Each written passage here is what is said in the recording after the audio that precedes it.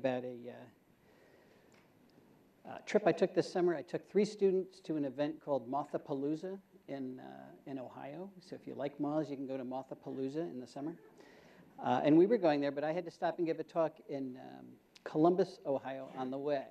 So the students are just kind of hanging out, and we get into the room. A lot of people there. And one student says, "Is this a conference?" And I said, "No, it's just me." And he looked at me and said, "These people are here just for you?" Louder. Louder. Well, how do I do that? Is this okay? I've got it.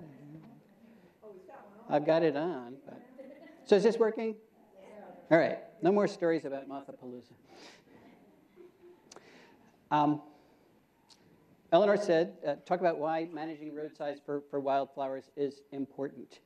And I thought about that, and I really can't answer that question unless I talk about why nature is important, why it matters that we save nature. Wildflowers are part of it, and we're not just going to save one part, we have to save all the parts. So I'm going to talk about road size a little bit. You're going to hear a lot about road size from other people. I'm going to talk about more or less the bigger picture. We need to save all parts of nature pretty much everywhere. But before we do that, let's talk about box turtles.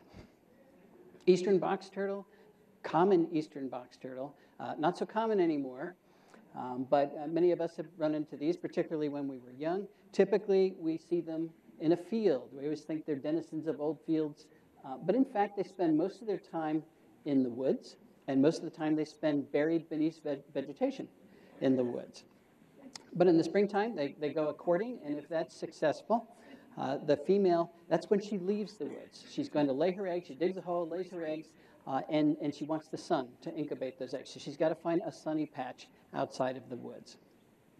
Well, those eggs hatch into little baby box turtles, but we don't see them because they spend sometimes up to a year underground, and nobody knows what they're doing. The only reason I ran into this guy is I was digging a hole to plant a tree, and up he came. Sometimes we see small box turtles later on, but typically by the time we see them again, they're almost mature and they're back in the woods. Now, they have a life history very similar to ours. They're well into their teens before they reproduce, and they live 70 to 80 years without any problem at all. So think of them as like Uncle Joe there.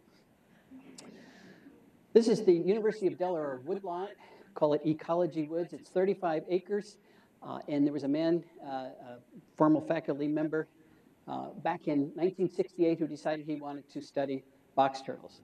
So he caught every box turtle he could find in the woodlot and marked them all so he could recognize them later on. And there were 91 box turtles in the woodlot way back in 1968. Well, the woodlot is a typical urban forest fragment. It is surrounded on all sides by human activity. Used to be surrounded entirely by agriculture. It's been isolated for over 100 years. Now it's surrounded by agriculture and athletic fields, and to the south there is a 4-lane highway and then suburbia. If we stand back even further, up in the corner there, you see another little woodlot, Webb Farm, and down to the right, Iron Hill Park. So there are other patches of woods around, and they have box turtles in them too. But there's no ability for these turtles to mix. Because if they go outside of the woodlot, it's really dangerous. They either get plowed or they get mowed, but most often they get squished. And yes, I have a picture of a squished box turtle, but I've learned I shouldn't show that. And that's why in 1968 there were 91 box turtles. In 2001 there were 21 box turtles in the woodlot, and in 2010 there were 12. And that's when the study ended. Nobody's following them anymore. But you see what's happening. We call this realizing their extinction debt. The death rate far exceeds the birth rate in the woodlot. And pretty soon they will disappear. Now, the important thing here, notice it's taken a long time for these turtles to disappear. So a lot of people will fragment a habitat, and then they go in the next year and they say, oh, look, these things are here. Fragmentation didn't hurt them. Well, you have to look at them over a long period of time because typically it does hurt them. And it's not just box turtles that are disappearing. All of the amphibians that are out and about are suffering from the effects of fragmentation. Same thing with reptiles, and even a number of insects, believe it or not. This is a large flightless carabid beetle, so it can't fly. In 1975, there was a good population of these guys in the woodlot where the box turtles were. In 2005, they were extinct. So even 35 acres is not big enough to maintain a population of these beetles. And that is the point I'm trying to make here, that biodiversity cannot be sustained in habitat fragments because they're too small and they're too isolated. When you take a large area like this and you shrink it down to a little habitat fragment, and it doesn't have to be nearly that small, you're taking large populations and shrinking them down to small populations. So even if you don't go outside the woodlot and get squished, the fact that you're a small population is a serious problem because all populations fluctuate. In good times they go up, in bad times they go down. So the top line there, the dark blue line, is a large population, and even in its down cycle, there's enough individuals so that when times get better, it can increase quickly again. But the bottom population, the tiny little population there, often natural fluctuations means it hits zero in its little habitat. It blinks out, there's an ice storm or something happens, and all of a sudden it's gone. And unless it recolonizes that woodlot, it is permanently gone. That's called local extinction. And there's a lot of things like that box turtle that are not going to recolonize the woodlot. And studies all over the world are showing that this is a huge problem on the planet. The natural areas we humans have left are not large enough to sustain the nature we need them to sustain. And unfortunately, that includes our largest national parks. So what we're doing is we're conserving habitat fragments. But habitat fragments it's not the same thing as conserving an ecosystem. There's a great analogy about a quilt. A quilt is a quilt made up of tiny little patches, but only when they're all sewed together. If you separate them, it's not a quilt anymore, and that's essentially what we've done to nature.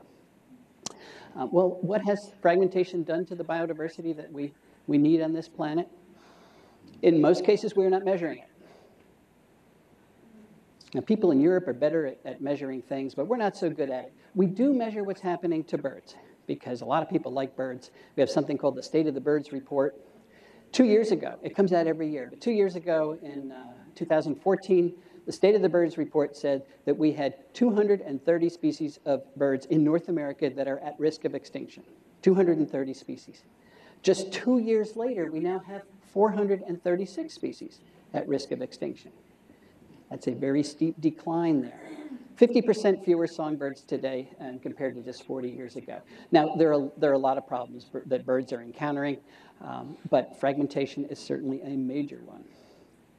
Our insects are in trouble as well. Again, we're not measuring it very well in this country. Germany has started to take some measurements. There's been a general decline of insects by a factor of 5 since 1989. That wasn't that long ago. 46 species of butterflies have already disappeared from Germany. Invertebrate abundance around the globe is estimated to have declined by 45% just since 1974. Serious declines in insects. Now, these species are our natural capital. We are fragmenting them to extinction. Now, a lot of people say, so what? You know, we used to have National Insect Killing Week. You realize that? Yeah, we did. I can show you a newspaper article. Well, so what? A world without insects is a world without biological diversity. And E.O. Wilson told us decades ago that a world without biological diversity is a world without humans. That's so what? If you want to remain on this planet, we need to keep the life around us, and insects are a major part of that. All right, let's just talk about how many species we do need. And the species are disappearing all the time, particularly locally, from local ecosystems. So how many do we need? The short answer, since this is only an hour talk, is that we need all of them. We need all of them. There's a lot of research to describe how we come up with that, but we need all of them because it is the species in our ecosystems, the plants and the animals, that are generating what we call ecosystem services that keep us alive. That's why we humans need functioning ecosystems. We might as well call them biodiversity services, because it's the living things that are generating those services. They do a lot of things. They increase the stability of an ecosystem. The more species that are in the ecosystem, the more stable it is. The more biogeochemical processes like sequestering carbon, cycling nutrients, increases productivity. The more energy that's flowing through that ecosystem, supporting more life. And they're actually less susceptible to invasive species, to biotic invasions. These are all good things that have been demonstrated from diverse, very rich ecosystems. Well, there was a millennial ecosystem assessment back in 2005. Hundreds of scientists from around the world spent 5 years studying the Earth's ability to produce the ecosystem services that support us. Their unhappy conclusion way back in 2005 is that we have already degraded the planet's ability to support us by 60%. That's the same as taking planet Earth and shrinking it by 60%. And of course, we keep increasing our population. That is not a sustainable relationship, folks. So what we need to do is to rebuild the Earth's carrying capacity. It's not permanently gone. We can recreate it if we understand what carrying capacity is and what generates it. It's a very simple definition. It's simply the number of individuals of a particular species that can be supported sustainably, and sustainably means forever, at least in ecological time, without degrading the resource base. So here, carrying capacity well, let's just think of it as created by plants. Now the soil people will say, no, it's created by soil, but let's say it's created by the plants that grow in that soil. We can graphically depict it. The orange dotted line there would be the carrying capacity, the number of plants and diversity of plants in that ecosystem. And the yellow line is a population that's growing and cycling beneath that carrying capacity. If you think of carrying capacity as if it were the principal in an ecological bank account, that make it easier to understand. It's generating interest, ecological interest. And that population is living off that interest without degrading the principal, without removing the number of plants that are there. And that's why it can go on forever. But if we do reduce the number of plants, now you can start thinking about roadsides. Every time you mow the roadside, you have reduced the functional number of plants there. You've lowered the carrying capacity, and any population, depending on those plants, is going to be lower than that carrying capacity. And of course, if you remove all the plants, so when we build buildings and pave things, we removed all the plants, zero carrying capacity. That's why we cannot do that to the whole planet. A lot of people think we can just put New York City everywhere on the planet. That's not going to work. It's not going to work. The only reason New York City and Beijing and all these other big cities can exist is because there's enough natural areas, other places, generating the ecosystem services that all those people need. Got to keep those around. So we're back to fragmentation. We fragmented nature into these little habitat patches. They are small, they are isolated, and that reduces the ecological principle out there that used to generate the interest that everything, including us, depended on. So this fragmentation is what lowers the carrying capacity of the planet, which means the solution that has been proposed is to build biological corridors that connect those isolated habitat fragments. And that's how people might draw it. And of course, if you connect those isolated habitat fragments, those patches are no longer isolated, which means the populations within them are no longer tiny. So when they fluctuate, they will no longer disappear. So in theory, building these connections between these habitat fragments is the single most powerful thing we can do to stop the steady drain of species from our ecosystems. Now, there are convenient ways to do that, to build these corridors. Mountain ridges, riparian corridors, power lines. We'll talk about roads, of course. Rangelands, things people don't usually think about. Mountain ridges, now you don't have too many of those in Florida, but this is Pennsylvania. You know, if I float up from my house and I look down on the Appalachian Mountains, that's what it looks like.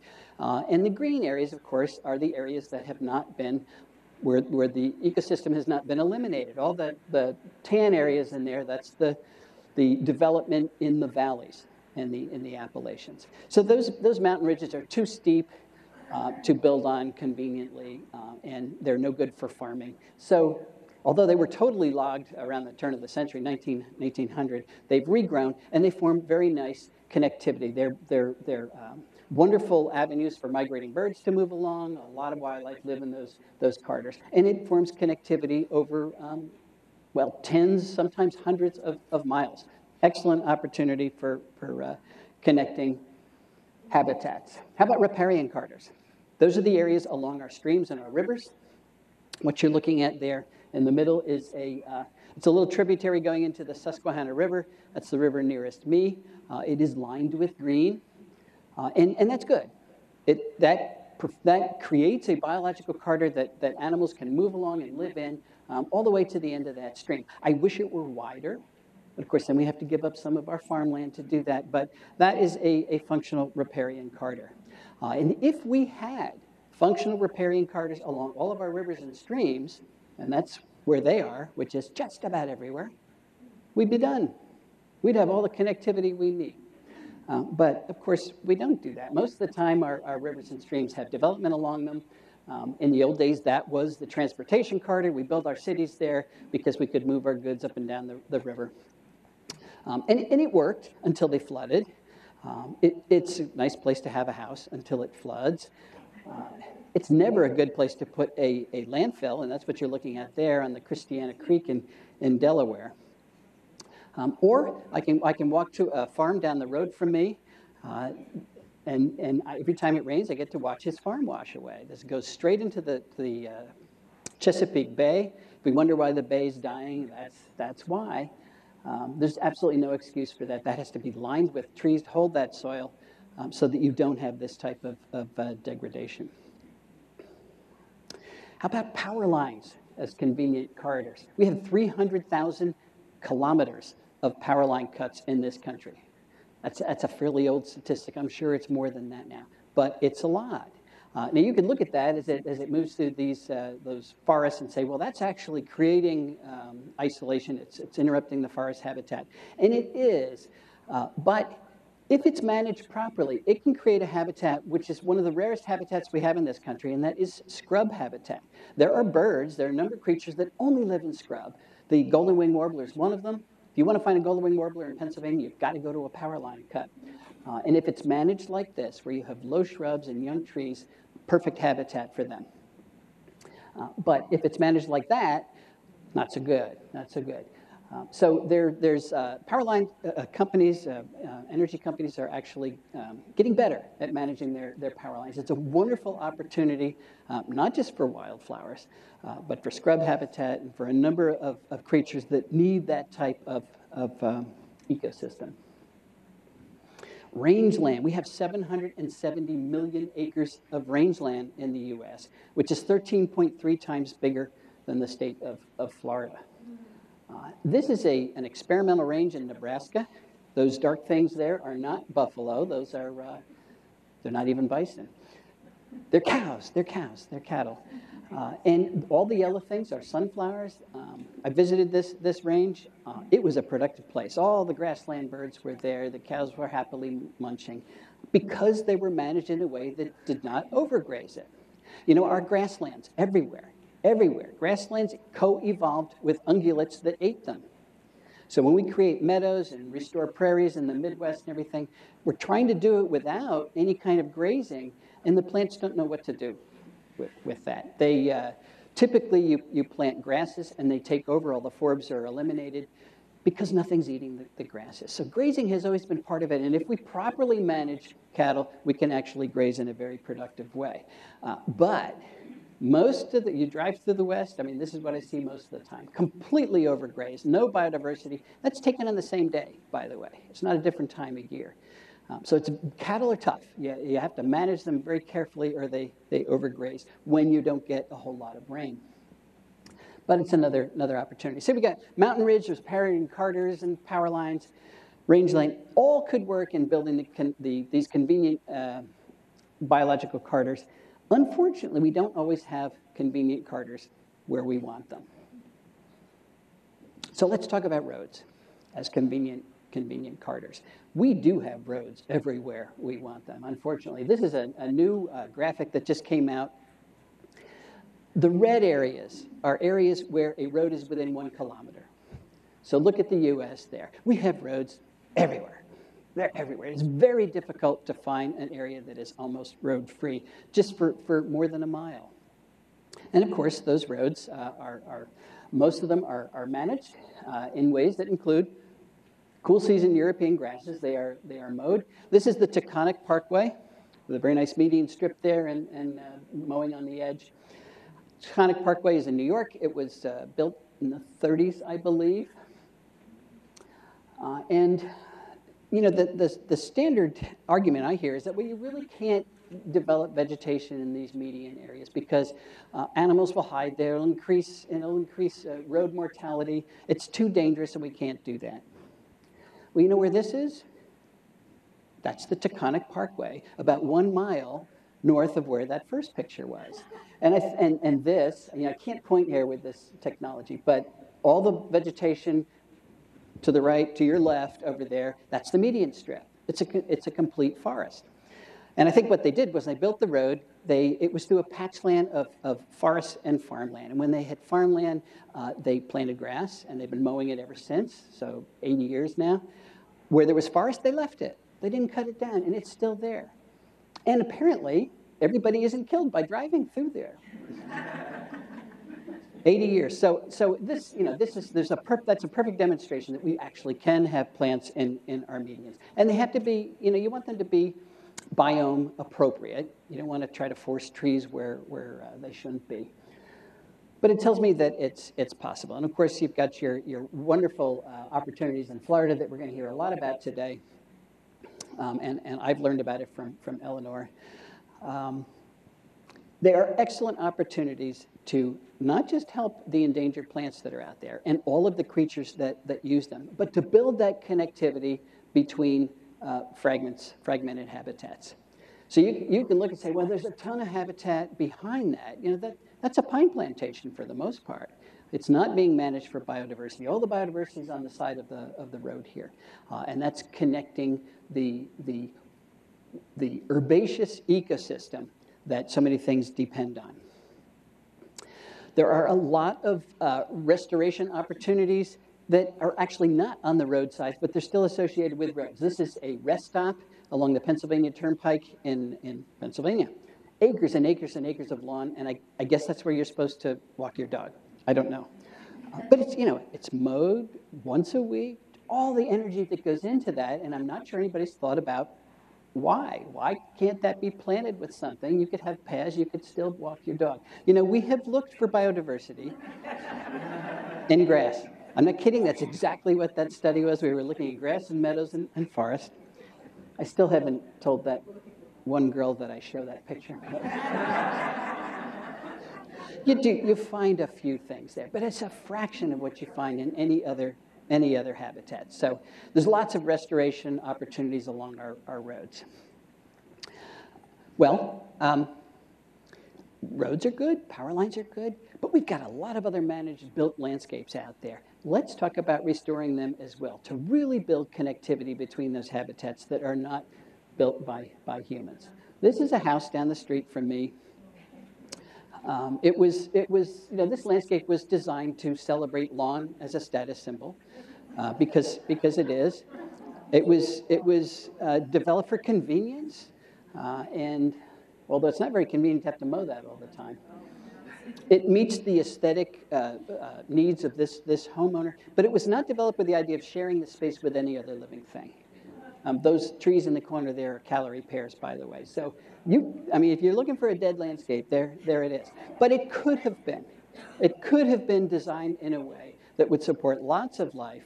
You know, I don't know this guy, but my feeling is that if he actually did that, he would like it. He would like it. This is very entertaining. Lots of fun to actually put life into your yard. So this is our standard approach to building biological corridors, but I'm going to argue it's not enough.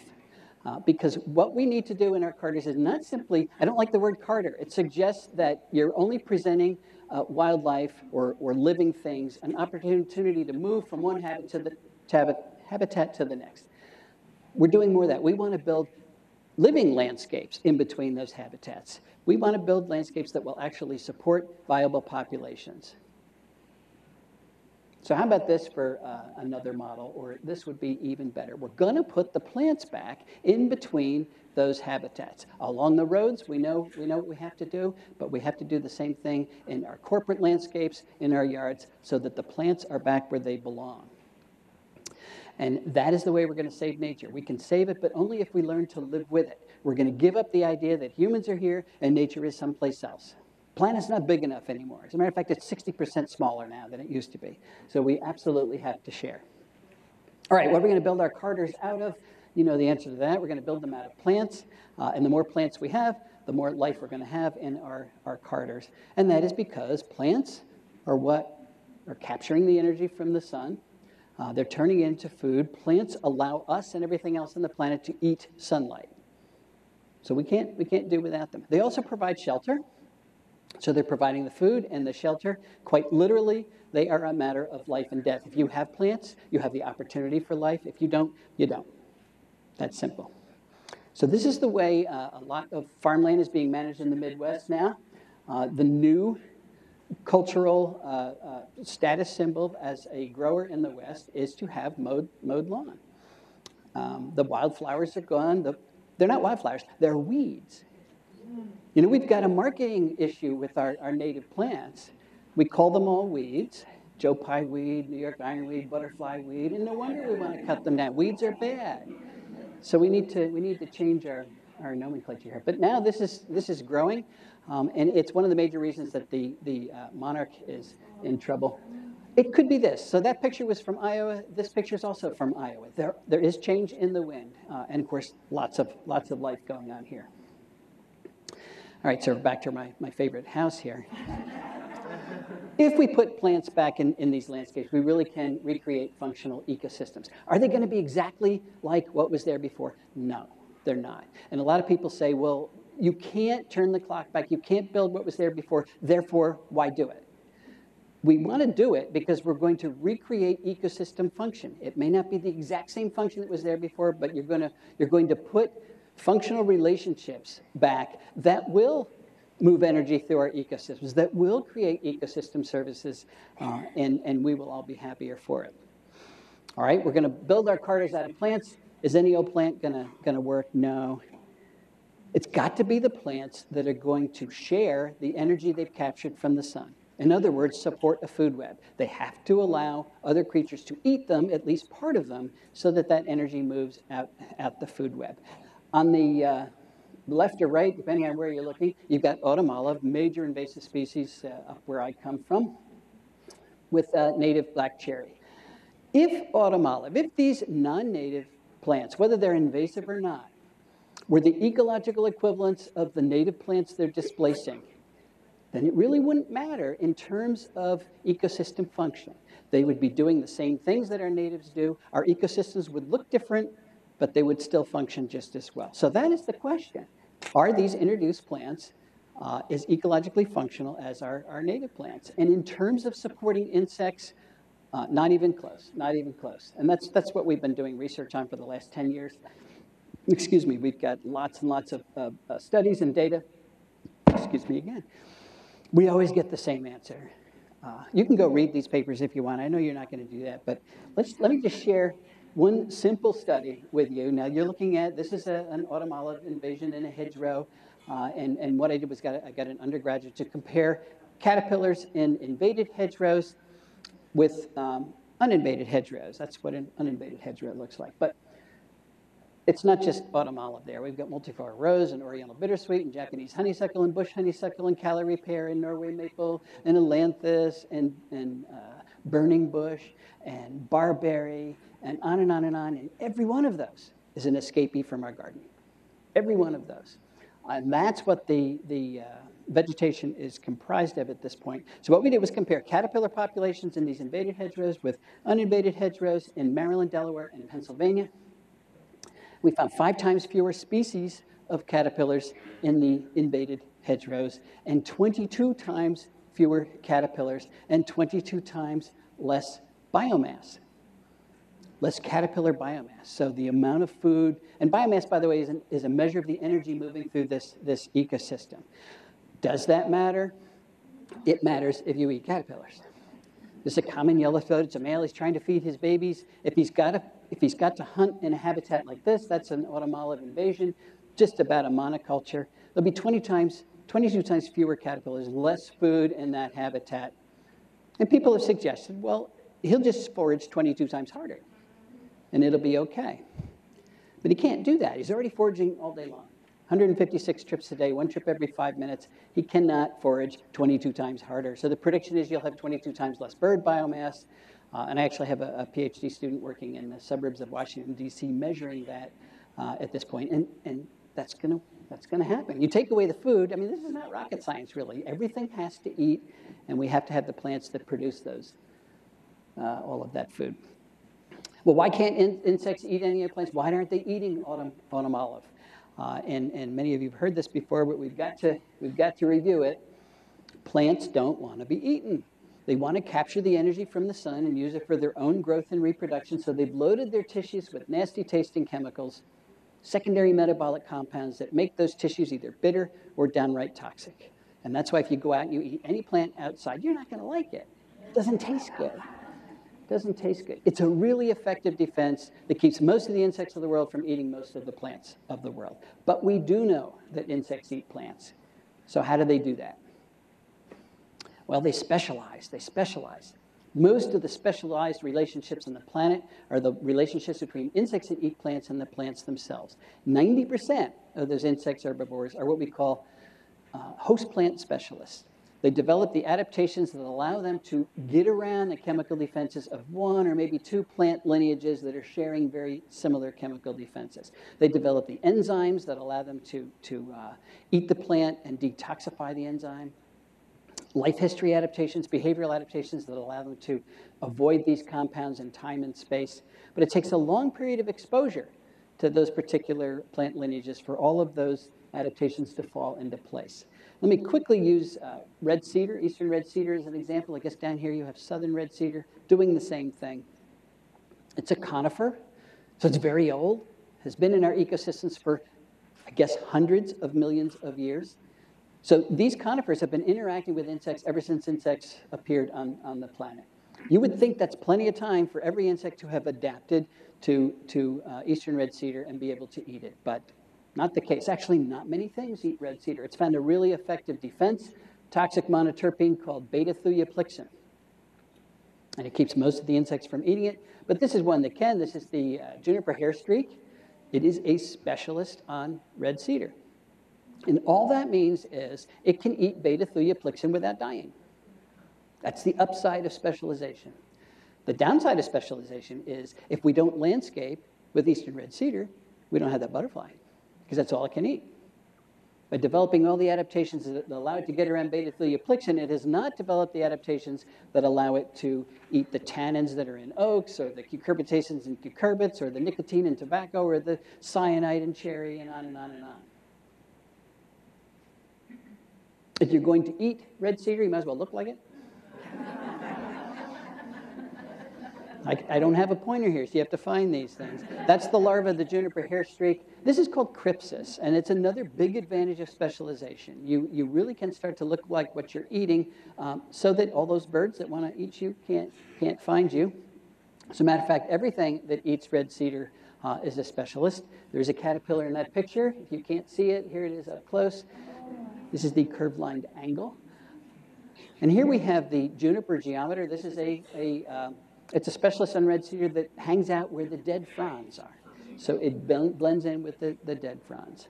Fun with crypsis, but in today's world, this type of specialization has become a curse rather than a benefit, and nothing illustrates it better than the monarch. And you all know the story of the monarch. It, of course, is a specialist on milkweeds. We have not been very nice to our milkweeds. We've never shared our residential neighborhoods very well with them. We used to have pretty good populations along roadsides and particularly along the edges of our agriculture, but you've seen what we're doing with our agriculture now. No more milkweeds. If we mow our roadsides, not going to help the monarch. And because of this war on their host plant, the only thing they can eat, they have declined 96% as of 2 years ago. Only 3.6% of the monarchs left compared to 1976. This has been a learning experience for the country. So there's a bright side in that all of a sudden we have an example of how important host plant specialization is if we want to bring the monarch back, and we do. It's a beautiful butterfly. We love beauty. It may be the most iconic insect in the world because it got that fantastic migration down to Mexico. So the whole nation has teamed together, realizing we need milkweeds. Well, there's nothing special about monarchs. Every single insect host specialist out there needs their host plant. There you go. That's why you don't have any monarchs anymore. Iowa has lost 82% of its milkweeds in the last 10 years. It's also lost the asters that monarchs need, the goldenrods, as they're flying south. You know, when they're flying south, they're not breeding on milkweed anymore. They're not using milkweed anymore. They're looking for forage to fuel that migration and get them down to Mexico. I don't want you to think that it's just caterpillars that are specialists. This is the elderberry beetle, only eats elderberry. Dogbane beetle only eats dogbane. Sumac flea beetle only eats sumac. This is a Korean bug that only eats ash. You've all heard the emerald ash borer taking out the ashes. If it succeeds, this insect will disappear. 95 species will disappear if we lose our ashes, because that's all they eat. And that's the problem, that 90% of all the Phytophagous insects that are host plant specialists. So which plants should we have in our landscapes? Actually, that's a list. We've been making lists for a long time. This is the first one we made. This is all the woody plant genera in the mid-Atlantic states. We have 1,385 plant genera in the mid-Atlantic states. These are the woody ones. And we rank them in terms of their ability to make caterpillars. Caterpillars are the most important part of our insect-based food webs. The little numbers after each plant genus are the number of species of caterpillars each one of those genera support. So memorize that.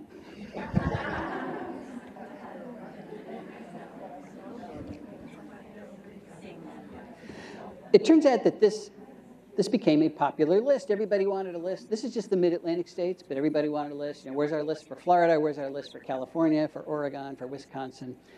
Well, the Forest Service paid my technician to make a list for every state, every county in every state. She has finished. It is now launched on the National Wildlife Federation website called Native Plant Finder. That's the web address. It's in beta testing form. This is a big effort, a lot of huge Excel file. So if something's not working perfectly, let us know. But it seems to be working pretty good at this point. What you do is you put in your zip code, and the ranked list for your county will come up. So that should guide you in terms of what plants are going to make the most food. It's not necessarily a guide to saving the wildflowers on roadways. One thing we noticed, though, which was very interesting, is that there was a pattern that occurred everywhere. About 5% of the genera, the plant genera, are producing about 75% of the food. I started calling them foraging hubs. I know people don't like that term, but I actually borrowed it from people who study the fruiting trees in the tropics. All the birds go to eat the fruit, and they called them foraging hubs. But one day I was sitting on a Delta airline on the tarmac. We weren't going anywhere, and I was looking at the Delta magazine, and those are the hubs for Delta Airline, and it illustrates perfectly what I'm talking about. Let's make them foraging hubs. There we go. Now, every line going into, for example, that oak tree in the bottom, it could be a bird, it could be a species of bird, could be a lizard, something going in to forage for food on that tree. Notice all the other black dots on the map there. Those are all other species of plants in this landscape. And the birds and the lizards are going into those as well, but not very much, because there's not very much food there. So imagine what would happen if we took out the willow, the cherry, the pine, and the oak, took it out of that landscape. It's only four species, and all the other black dots remain. We still would have a failed food web, because most of the food is being produced by those big guys.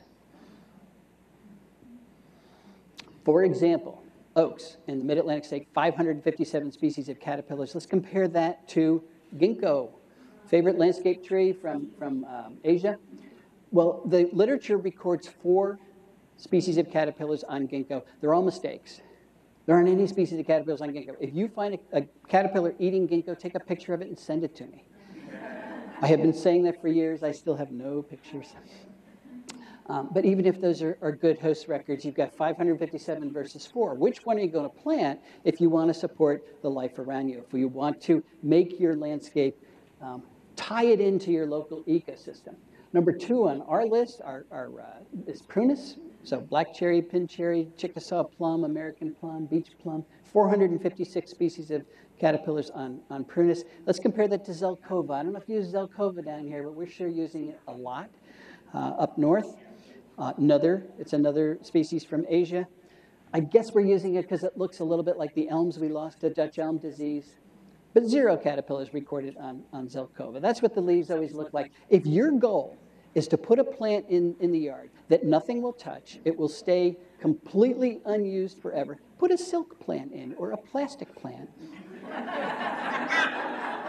Then you don't ever have to worry about pruning it or watering it. Drought won't matter. If it's just about aesthetics, do that. Pieris japonica may be the most common foundation plant in the country. We have native Pieris. But this illustrates that all native plants are not producing the same amount of food. Our native Pieris are not very productive. They support 2 species of caterpillars. I don't think Pieris japonica supports anything. It could be a native viburnum that supports 103 species. So we're talking about choices. It could be choices along our roadsides, choices in our corporate landscapes, our parks, our houses. The plants we put in those areas are going to determine what other life can be there. Let's think of them as bird feeders. Now they are. They're bird feeders. Now we get to decide how well we're going to feed the birds. We can feed them a lot. We can feed them just a little bit. This is what the houses around me look like. There are very few plants, and the plants that are there are small. We can put food in those bird feeders. The birds aren't eating the feeders. They're eating the food in the feeders. Or we can keep them without food. There's the ginkgo in the back. It's a big tree. It's a big tree, but it's not making any food. Okay, we can use the knowledge about host plant specialization to actually rebuild food webs wherever we want to do it. We just have to understand what those food webs are built from. Let me give you an example. This is the white-eyed vireo. I'm going to use this as an example because that's the nest my wife found in our yard a couple of years ago. It was low, so I set up my camera, took pictures of what they were bringing back to the nest. If we know what the caterpillar is, we know a lot about what they eat. We can know what plant was required to make the caterpillar, and we can start to build the food web that supports white-eyed vireo. So let's do that. This caterpillar is the blinded sphinx moth. It's a specialist on black cherry. Got a lot of black cherry at home, making blinded sphinx moths, and the babies get to eat. This guy is the chestnut shazura, specialist on native viburnums. At our house, that's Viburnum dentanum. Our yard was mowed for hay before we came. So we know the plants that are there because they're the ones we have put. We put in Viburnum dentatum. It is making chestnut shazuras, and the babies get to eat again. This guy is the drab prominent, specialist on sycamore. Now, we didn't plant sycamore, but we had a big wind maybe 13 years ago. Blew in some sycamore seeds from someplace. One of them landed in my cold frame and germinated. And I'm not very fast at weeding things out. It's now about 40 feet tall. But it's making drab prominence, so the babies get to eat. On and on we go. This is the 8-spotted forester moth, a specialist on native grapes. We have lots of those. The lunate zale, another specialist on black cherry. This is the spice bush swallowtail. You see its little eye there? It's supposed to scare the bird into thinking it's a tree snake. Didn't work. It's a specialist on spice bush and sassafras, close relative. We have both of those. Tufted bird dropping moth, another specialist on black cherry. So black cherry has emerged as a really important component of this bird's food web. These guys are hungry. They need a lot more than that. So let's give them some black walnut. If we do that, we get the walnut sphinx, the great edge bomoloka, the black blotch caesura, the bride. Those are all specialists on black walnut where I come from. If you have native maples, we have Plagodes inchworms, green striped maple worm, retarded dagger moth. Native elms, four-horned sphinx, double-toothed prominent, and many others. Violets, if we have violets, we will get our fritillaries. You're not going to get them without them. Remember, 90% of the insects that are going to be part of this food web will not be there if we don't put the plants that they have grown to depend on over the eons. So if we want the hackberry emperor, we need hackberry. If we want Cuculio asteroides, we need native asters. We want the Arcidra flower moth and the brown-hooded owlet. Come back here, brown-hooded owlet. We need goldenrod. If we want the hog sphinx, the Pandora sphinx, the abbot sphinx, we need Virginia creeper. Redbud leaf roller needs redbud. The gray furcula needs native willows. The turbulent phosphilla needs greenbrier. And the orange tufted onida, the spiny oak caterpillar, the two-spotted oak punky, the variable oak leaf caterpillar, the red humped oakworm, the orange humped oakworm, the pink striped oakworm, the pleasant dagger moth, the delightful dagger moth, the lesser oak dagger moth, the greater oak dagger moth, the streaked dagger moth, the epilated dagger moth, the afflicted dagger moth, the white-blotched heterocantha, the oblique heterocantha, the red-line panapoda, the lacquer, and many, many more will not be there if you don't have oaks. Because in most landscapes, those are the most important things. And by the way, I took every one of those pictures in my front yard, not my backyard.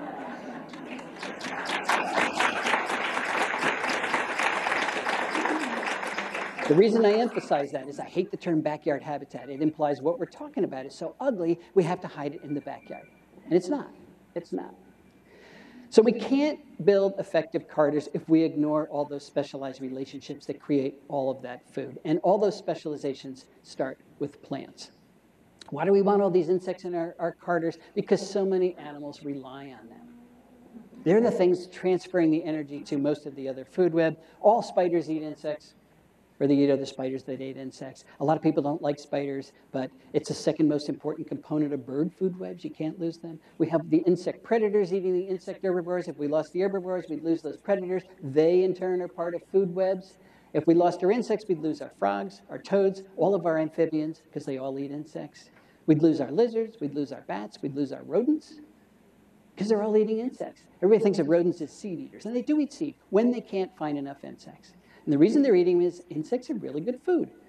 Pound for pound, there's twice as much protein in insect meat as there is in as in beef, for example. And they have organs in their abdomen called fat bodies that are loaded with lipids, high energy compounds that allow those little guys to grow quickly, reproduce quickly. And if you're a chipmunk, that's what you want to do, because there's so many things that want to eat you. But it's the same reason that larger organisms are eating insects. The skunk is digging up your yard to get the grubs that are in your lawn. This is it's almost my pet. Comes to our back porch every night to see what we put out for him. But possums eat a lot of insects. Raccoons eat a lot of insects. Even things we don't think of as insectivores eat a lot of insects, like red foxes. 25% of a red fox's diet is insects, full quarter. 23% of a black bear's diet is insects. So it doesn't matter how big you are, you need insects. Even if you don't eat insects, you need insects. This is a sharp-shinned hawk. It eats birds. You might think, well, I can get rid of all the insects in my neighborhood and still have sharp-shinned hawks, but you can't, because the birds this guy's eating needed insects to become birds. He needs them indirectly. So does the garter snake. He's not eating insects directly, he's eating the frogs and toads that ate the insects. 96% of our terrestrial birds rear their young on insects. How many? How many do we need if we're going to create viable food webs in our carters? Let's look at the Carolina chickadee to answer that question. A lot of people think of them as seed eaters, but when they're reproducing, they're not seed eaters. They're feeding their young caterpillars. As a matter of fact, if they're in a healthy environment, they feed their young exclusively on caterpillars. And in fact, that is what most of the birds that rear their young on insects are doing. It's caterpillars. So let's quickly ask the question, why caterpillars? What is special about caterpillars? Could be because they're beautiful. Got a lot of beautiful caterpillars, like the Pandora sphinx, that curved line owlet that you looked at, Coletta silk moth, spiny rose caterpillar, our black swallowtail, beautiful, hieroglyphic moth, the spun glass caterpillar, that's my favorite. Or it could be because they have cool names, like the green marvel, the once charred punky, the confused woodgrain, the cynical ground cat, the neighbor, the Donald.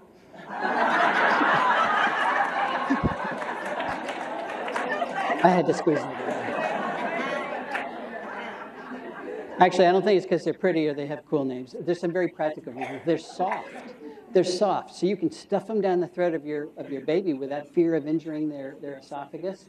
That's important. They're also large. You realize it takes 200 aphids. You have to eat 200 aphids to equal one small caterpillar if you're a bird. Which are you going to want, the caterpillar or the aphids? And they're nutritious. They're high in protein, they're high in lipids and fats, and they're the best source of carotenoids. Who cares about carotenoids? Well, we all have to. Carotenoids, that's a carotenoid. They're essential components of diets, and we vertebrates don't make them. The chickadee doesn't make them. We don't make them, and that's why Cindy tells me I have to eat my carrots to get my beta-carotene. I have to eat my tomatoes to get my lycopene, my whatever that is up in the corner there to get my lutein, and she makes sure I eat all that stuff. We need carotenoids because they're antioxidants. They run around our body, And they either repair or prevent DNA from being damaged through oxidation. They stimulate the immune system, so we're generally healthier. They improve our vision, our color vision. When your mother said, eat your carrots, you'll see better, she was right.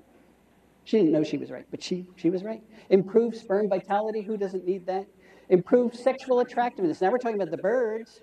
They take the pigments from the carotenoids and put them in their feather. This vermilion flycatcher is red because he's put carotenoid pigments into his feathers. And the brighter red he is, the more lady friends he has. Well, chickadees can't make their own carotenoids, so they have to get them from plants, but they're not eating plants when they're rearing their young. So they have to get them from something that does eat plants, and here's the key. Caterpillars have twice as many carotenoids as other types of insects and spiders. We don't know why, but they do, which means they're probably not optional for bird diets. They're essential. They're essential. And that means if you're a chickadee and you're trying to rear your young, you won't be able to do it if you're in a habitat that doesn't have enough caterpillars. So we're back to that question. How many caterpillars does it take to make a clutch of chickadees? A lot. 6,000 to 9,000 caterpillars to make one clutch of chickadees, and they're a tiny bird, third of an ounce. That's 4 pennies. 4 pennies worth of chickadee. What if I wanted to make a red-bellied woodpecker?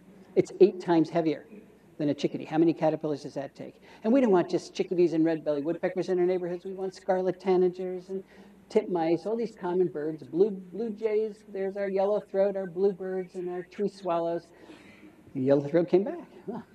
Our indigo bunting, towhees, yellow warblers, our thrushes, our wrens, our cardinals, our hummingbirds.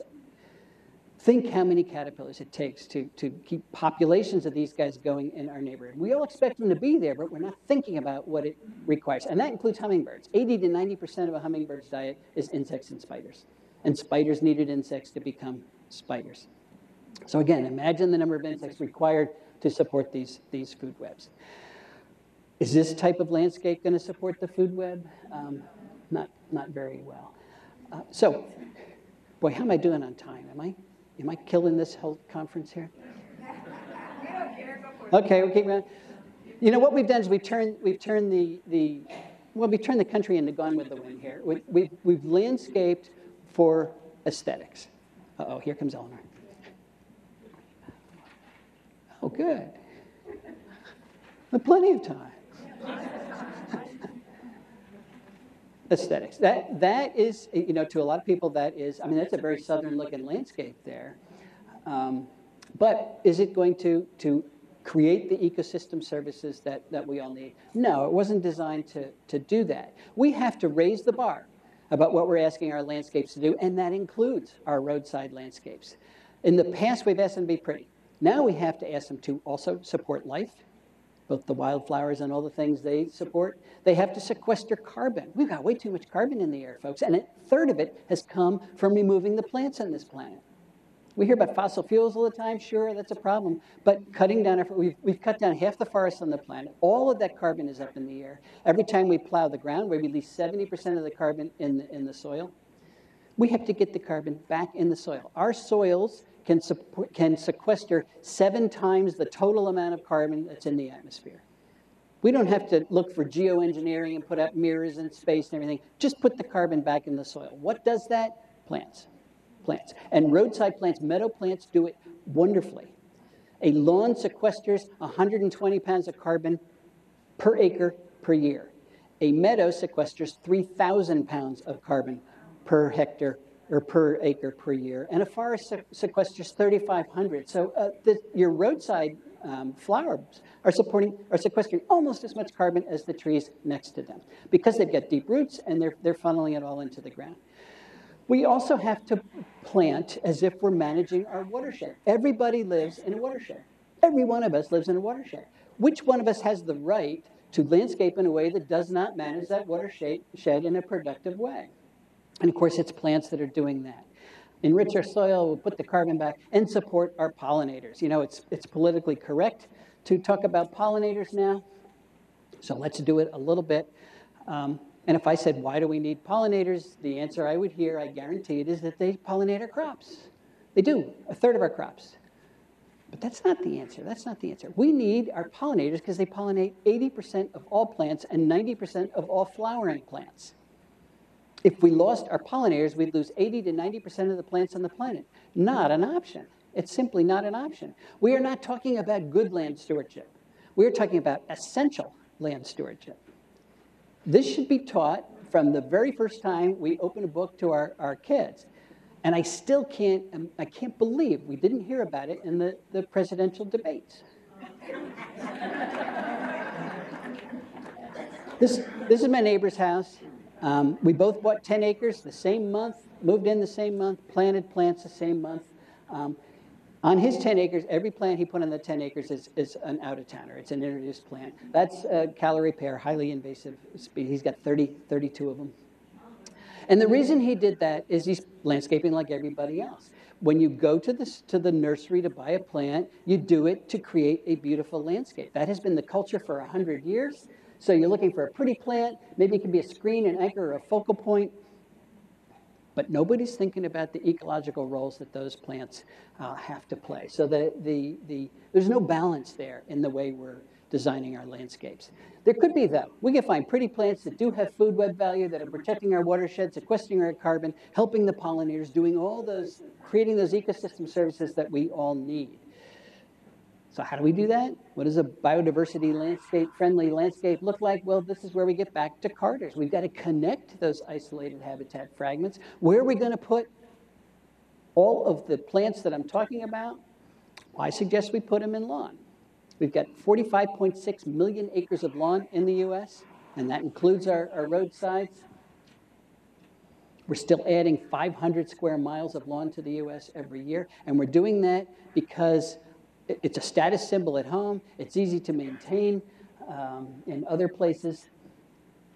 But we could change status symbols. I went to Montana a couple of years ago, and I looked around, and they did not have big lawns. And I asked my host, where are your big lawns? And he said, well, we only get 9 inches of rain a year. But he said, lawn is not our status symbol. I said, well, what is your status symbol? And he thought, and he said, big belt buckles.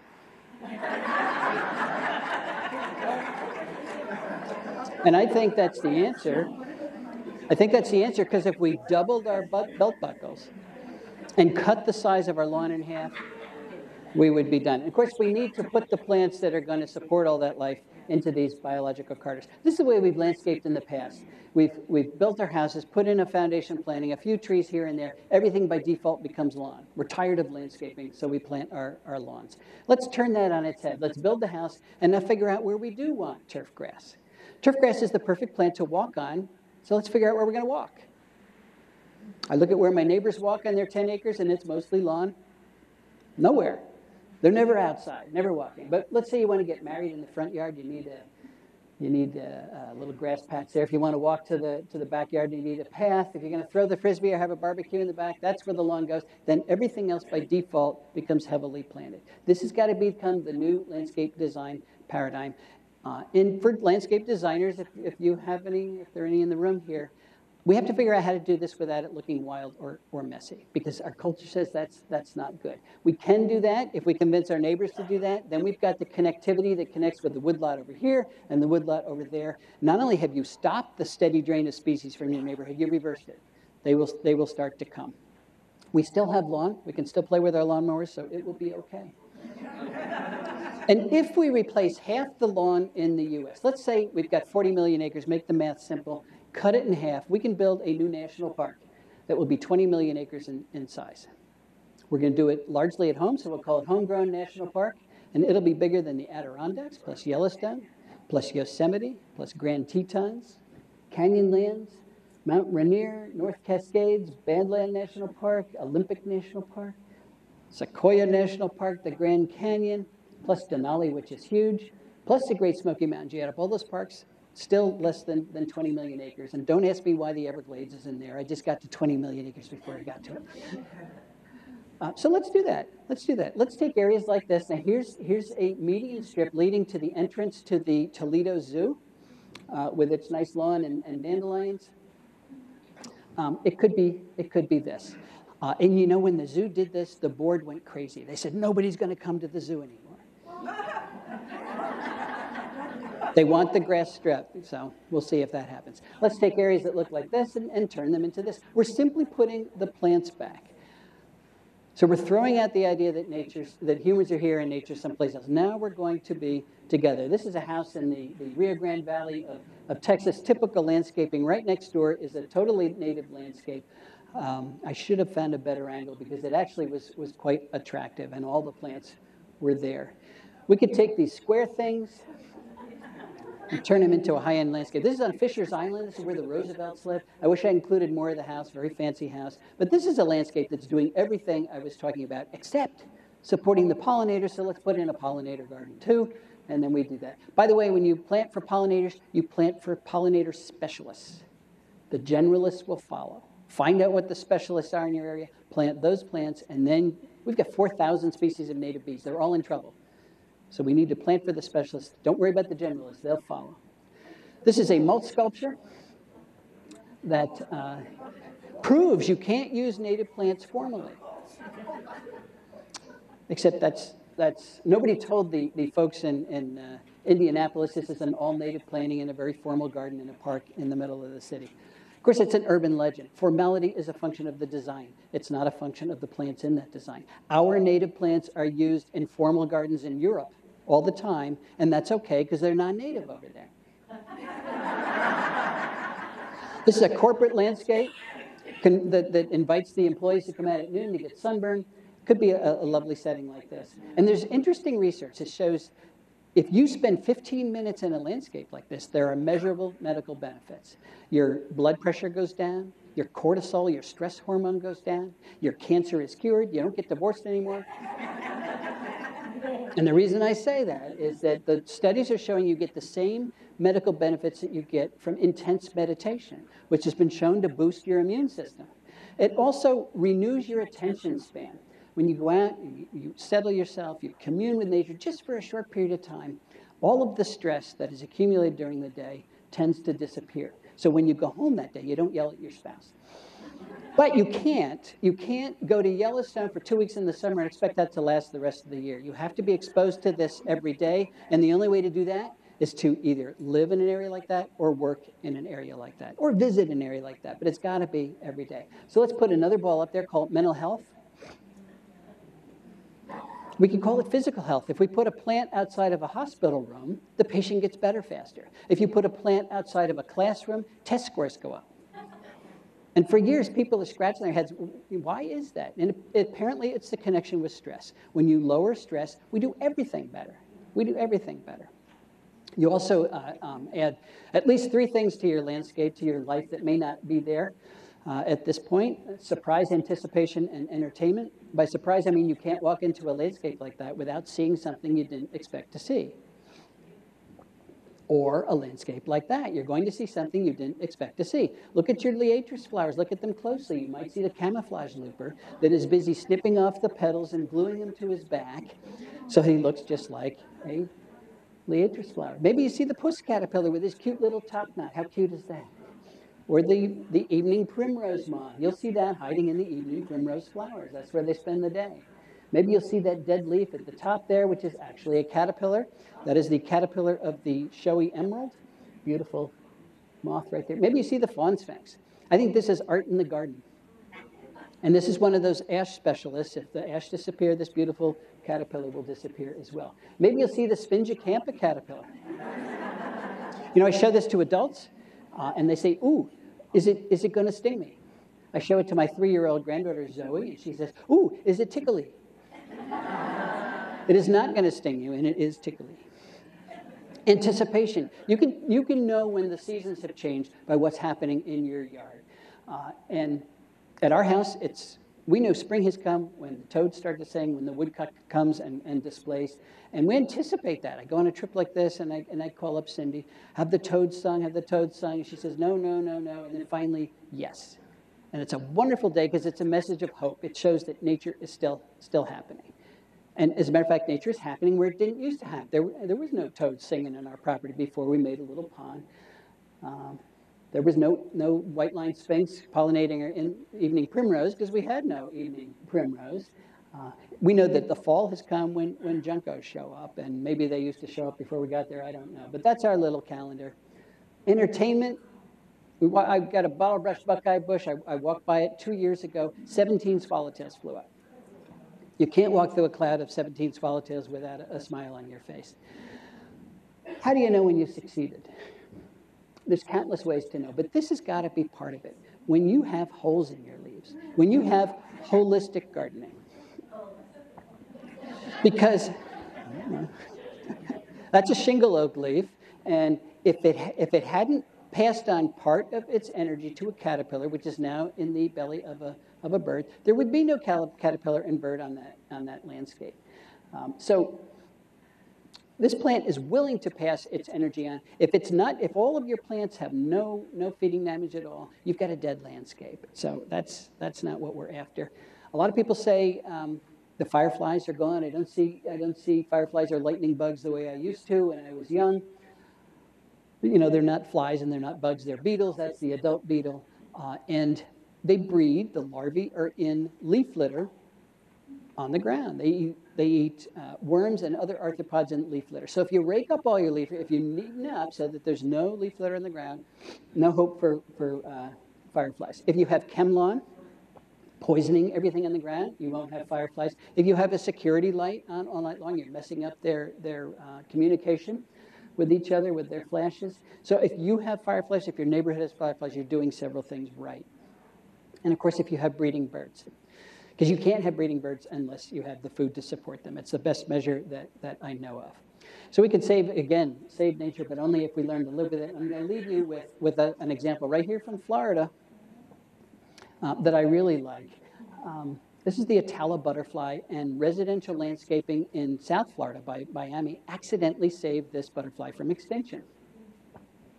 This is a lycaenid. It's beautiful as an adult. It's beautiful as a larva. It is beautiful as a chrysalis, and many of you know it is a specialist on kunti, which you have planted right here on all around. I see kunti. It's an extreme specialist. It's the only plant it will eat. Well, kunti has a lot of starch in its roots, and the Seminole Native Americans used to use it as a source of starch when the settlers came. They taught the settlers, hey, use kunti for starch, and they did. Around 1900, somebody said, hey, let's start a starch industry. The 1908, I think it was, census in Miami, you have to put down your occupation. 80% of the people in Miami put down starch gatherer as their occupation. And they did. They gathered all the starch. They eliminated kunti from the wild. There were some plants in gardens, but it was essentially eliminated from the wild. And of course, so was the Atala butterfly. Well, in 1973, we got the Endangered Species Act. There was a desperate attempt to find some Atalas so they could get they could call it an endangered species, then get federal funding to try to save it. But nobody could find it anywhere. So instead, they got it officially listed as extinct. But about then, the horticultural trade recognized kunti as a valuable landscape plant. It's a low-growing evergreen shrub that does well in the soils of South Florida, so they started promoting it. You get these big kunti plantings, like we have right around this building, and guess who showed up again? I used to say nobody knows where it came from, but somebody told me recently, apparently they found a remnant population on one of the keys that came out and is now colonizing kunti. I don't know if it's going to get this far north, but you've got what it needs. If it does come north. And that's what I love about this example. It truly was an accident. They never got the Atala listed as an endangered species. They never got one dime of conservation money, which is good because we don't have very many dimes of conservation money. The only thing they did was add one species of plant to the palette of plants used in common landscaping. And the butterfly saved itself, which shows it's a very powerful form of conservation. If we can save this butterfly by accident, think what we could do if we made conservation a conscious goal of landscaping. And that includes roadsides. I think it's going to work. I think it's going to work because nature has proven to be a lot more malleable and resilient and forgiving than I ever thought she would be. But I can guarantee she is not endlessly forgiving. There's a point at which she's not going to bounce back. But I think she's going to give us one more chance. And remember what the Donald says, make America native again. Thank you very much. What are you going to do?